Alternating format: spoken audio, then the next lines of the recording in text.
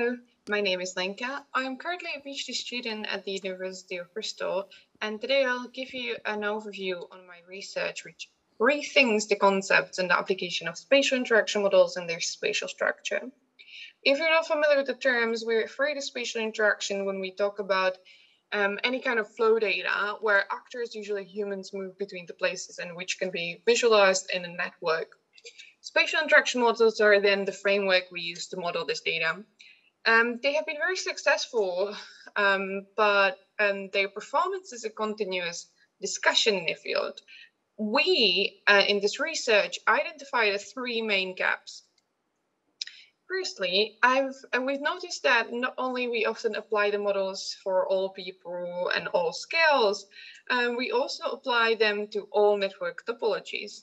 In essence, we are using one formulation to fit all possible data without consideration of the nature of the data.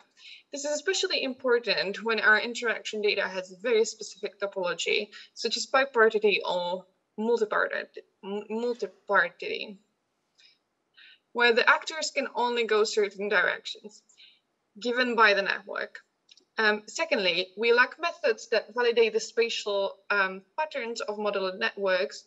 The current validation methods evaluate only how accurately are each individual flows predicted. They're not able to evaluate how the models are able to replicate the patterns of the flow. And thirdly, we're still facing a vague definition of what the spatial structure actually is. To be more specific, we need a more conceptual description of what spatial structure is and how it relates to spatial interactions so we can build models with more confidence. In this research, we try to address all of these issues, but some of them are more easier handled than the others. In the first case, we need to just include a variety of data, a variety of networks in modeling in order to validate the effectiveness of the models. For the second case, we can look for ways to validate spatial patterns by borrowing some of the tools from network science.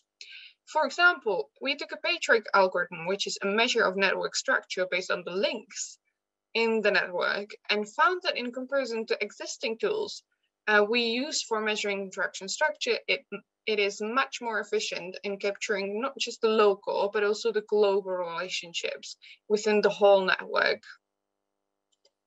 We can then use the PageRank to compare the interaction structure of the observed network and the predicted network. With this approach, we found that traditional modeling approaches, such as the bars-down regression, seems to be very effective in replicating patterns of simple networks, but is not very good in replicating patterns of networks with specific topology. Interestingly, this is not the case for machine learning approaches, which are very effective in replicating patterns for all types of networks. The last issue is the most challenging one. We simply are missing the link between the theory and the application of spatial structure. Although this might be a very different thought process for geographers who are more often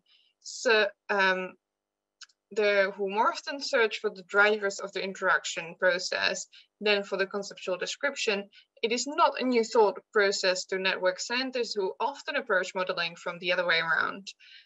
We found that we can divide spatial interaction into a locational network with the distance as a weighted edge, and functional network where the actual flow volume is the weighted edge. Then we can just think of the interaction models as models with two components, the locational one and the functional one. There's some more work needed on this, but we think that just adjusting the way we think of the spatial structure could potentially help us to clarify some of the unknowns in the modeling framework and connect the theory to the application. Overall, this research suggests that we should validate our models using a variety of networks. It also suggests we should think more critically about validation methods and what does it actually mean, good performance for our spatial interaction models. It strongly encourages us to think, to cross the boundaries of geographical research.